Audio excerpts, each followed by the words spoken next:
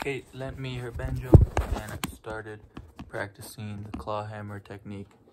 I'm still very rusty on it, but I made a little tune.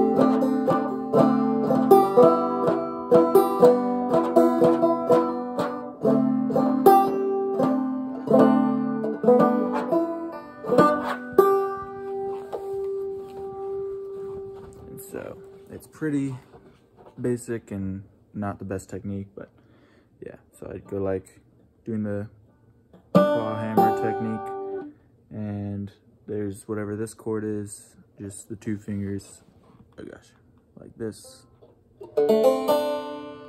and then I do a one finger on it. And so yeah, I do it like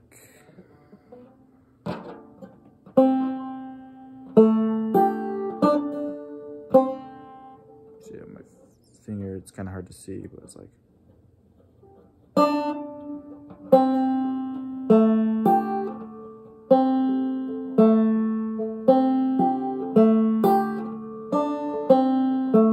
something like that, and then it goes.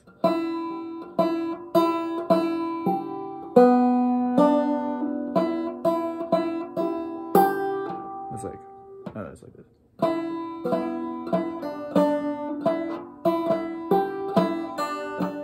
Yeah, it's like,